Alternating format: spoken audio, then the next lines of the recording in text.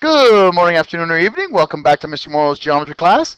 Today we're going to be talking about congruent supplements and complements.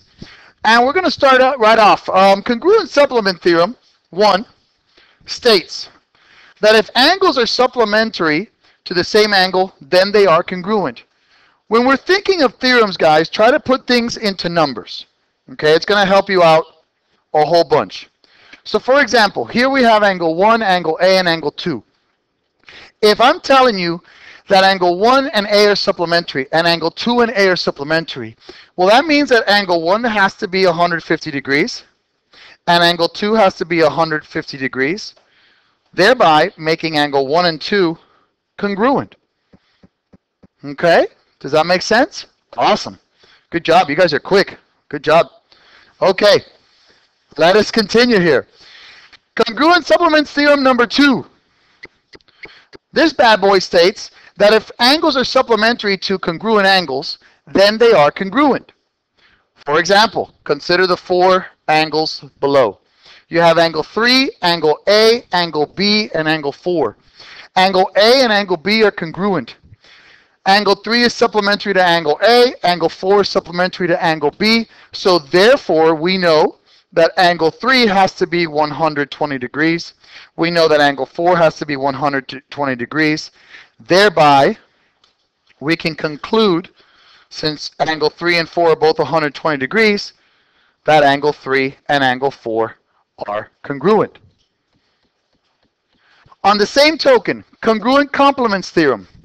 Congruent complements simply state that if angles are complementary to the same angle, then they are congruent.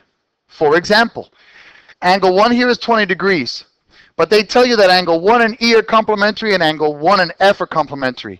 Use numbers, guys, until you really start to understand this. If angle 1 and E are complementary, that means that angle E is 70 degrees. If angle 1 and F are complementary, that means that angle F is 70 degrees.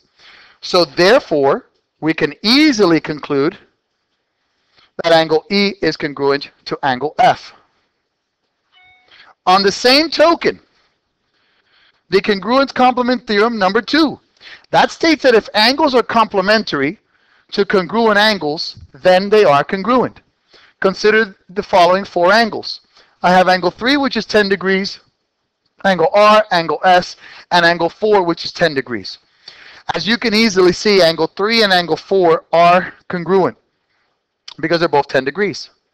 Angle 3 is complementary to R, so that means R has to be 80 degrees. We're talking about complements. And angle 4 is complementary to angle S, so that means that S has to be 80 degrees as well. So if 2 angles are complementary to congruent angles, that means that those 2 particular angles will also be congruent, so we can conclude that angle R is congruent to angle S. Okay, you guys are flying today. I'm so proud of you. Thank you. All right, for sample 1, we have here given diagram shown. So let's see what we can figure out. Okay, as always, we're going to start with our given. Diagram is shown, given. From here, we can easily tell, my brothers, that angle ACD is a straight angle. Assumed from the diagram. We can assume straight lines. If we know that angle ACD is a straight angle, then that means that angle 1 and 2 are supplementary. Okay? Why? That's just simply the definition of supplementary angles. 2 angles that form a straight line are supplementary.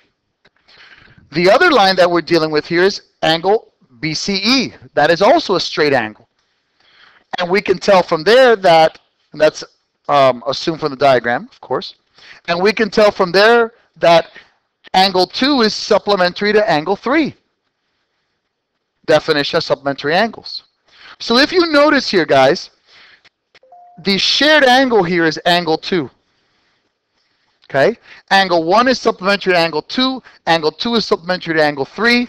So therefore, we can conclude and prove that angle 1 is congruent to angle 3. Why? Because if angles are supplementary to the same angle, then they are congruent. The shortcut that I can accept for this are subs of the same angle are congruent. Please don't go by theorem numbers, guys, because different books have different theorems. Okay? So you can't ever just say theorem, congruent angle theorem 1. No, you're not going to be able to do that, please. So please be cognizant of that. Okay, next. EB is perpendicular to BA. You know me, I'm drawing happy, so I'm going to go EB is perpendicular to BA. It's 90. DB is perpendicular to BC. That's 90 as well. They want to prove that angle 1 is congruent to angle 3. Well, right off the bat, let's start with our givens, which is that EB is perpendicular to AB and DB is perpendicular to BC. That's given. Now, if we know that EB is perpendicular to AB, what do we know about angle 1 and 2 here, guys? Yes, sir. No. Perpendicular is not 180. What did you say? I'm sorry, I thought you said it was 180. My bad, my brother. Okay, well, first of all, let's first define, okay, that DBC and EBA are right angles. Because just because they're perpendicular, that doesn't give us enough. We need to prove that they're right angles. Okay? How do we know that? That's just definition of perpendicular lines. Now, number 3. Now that we know that DBC and EBA are right angles, which angles form DBC and EBA? Which angles form EBA here, guys? What numbered angles here form EBA? Yes, sir. Yes, sir. That's right. Angle 1 and 2 are complementary angles then, because they form a 90 degree or right angle. How do we know that? That's just definition of complementary angles.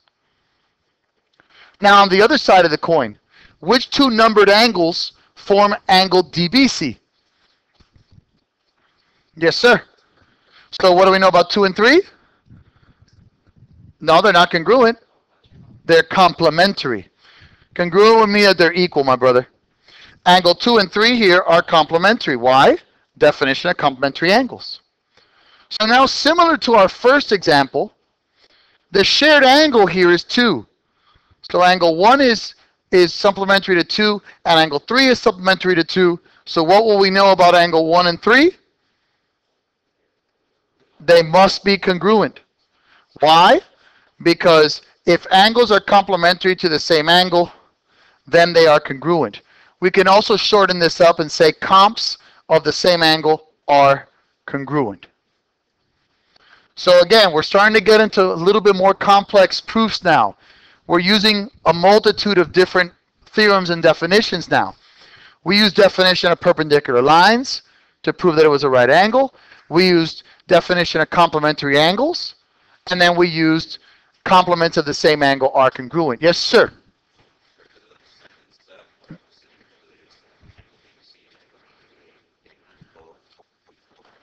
Okay.